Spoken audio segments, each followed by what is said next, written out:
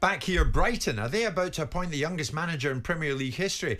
It said they're closing in on the appointment of one Fabian Hurzeler as their new head coach. Who is he? Well, he's the man who's been in charge of League Two side St. Pauli for 18 months. He's Texas born. He got St. Pauli promoted. And this fella seems to be the bee's knees, if there is such a phrase in Germany. And now Brighton closing in on the lad. But he's 31. How would some of the old heads feel at a club like that if I can describe you as indeed an old head? The truth would with something be like that coming in. The truth would be, Jim, they'd have to work a lot harder and very quickly on gaining respect. I know that sounds a little bit... it's just the reality of it. Because when you're a senior player, I mean, you want to be impressed by a manager anyway, but you're it's... First impressions are a big deal, but even more so when you're young, and you're younger than some of the players.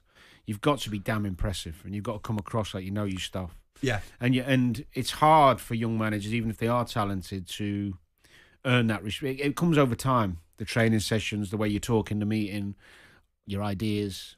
I think it's a huge risk. I mean, at Premier League level, I think that's a huge risk. It's an interesting point, Danny. Hurzeler, who turned 31 in February, he's younger than the likes of Jason Steele, the goalkeeper, Dunk, Veltman, Gross, Milner, Welbeck. I mean, that surely is not going to go unnoticed. And yet, maybe in the space of a few days, it might win them over. Let's look at the other angle.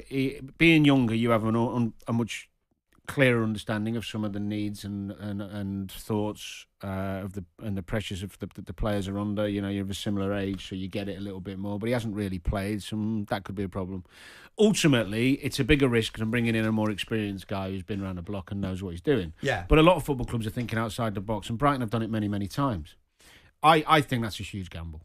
I mean, Simon, you were the youngest chairman. Obviously, that's true. In the top flight. Did you feel you had to go... Well, I don't know where I'm going to go with this. Did you feel you had to go any distance to win people over that bit more than you might have done, or did you care? I couldn't care less. There you go. It worked for me. Why ask it? No, but you know, if you go in with that attitude, you're going to find yourself in a situation where you'll neither be Arthur nor Martha. Yeah, but you own the business. Between two stools. Very different. You owned it. You'd proven something. Well, he's going to own that dressing room. You don't own it by getting the job. You think that the mug owner that's coming in to write checks out to give you guys the next opportunity that you want is respected, do you?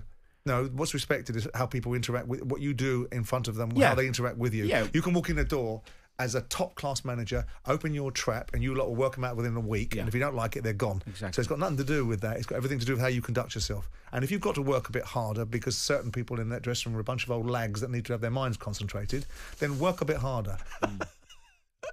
I think there's a difference though, because my experience, my feeling was that the owner of the club, that was helpful. The lads know that the owner of the club pays your wages, so there's always honestly, Si, I'm telling you my experience. So there was always a sense of got to be nice to the owner. It doesn't matter whatever he says. I'm going to be nice. I'm not going to think. And were you nice? Yeah. Yes, but you were nice. Yeah, but veneer-wise, yeah. And then you walk around and call and put a lovely sign behind your back. Well, so it's got nothing to do. But respect is not about who pays you. It's about how you interact with somebody, and how deep it runs. That's true. Yeah, and if the manager gets your attention, the owner pops around. He's like the king. He only smells new paint, right? The bottom line is the manager is the one that occupies your attention because he controls your destiny. Do you know what it is? What do you think of this thinking, if this is indeed the direction in which Brighton are going? Well, I would like to suggest that which part of Tony Bloom and Paul Barber's thinking over the last 3 or 4 years has been flawed. Correct. Yeah. The one advantage he's got going into a club like Brighton, very different going to Brighton than it is going to Man United or Liverpool as a 31-year-old manager. Most of the players at Brighton, if not, a huge majority of the players at Brighton want to go on and kick on in their careers. Footballers get to the level of Premier League when they're self-motivated and there's a bit of pride in what you do. Right. If you're playing for Brighton, you don't want to stay there. No disrespect. You want to go. Sure. So the majority of it should look after itself, the motivational aspect of it. But I'm surprised they're bringing in a 31-year-old. I have to be honest. Well, it would make him. Hurzeler would be the youngest manager in the Premier League since its formation in 1992. He is a man. The name in the frame, Fabian Hurzeler. Is the man that Paul Barber, Tony Bloom are said to be talking to, and we'll see if they indeed land him. Jim White and Simon Jordan, Monday to Friday mornings from 10 on AM, on DAB, via the talkSPORT app and on your smart speaker. talkSPORT.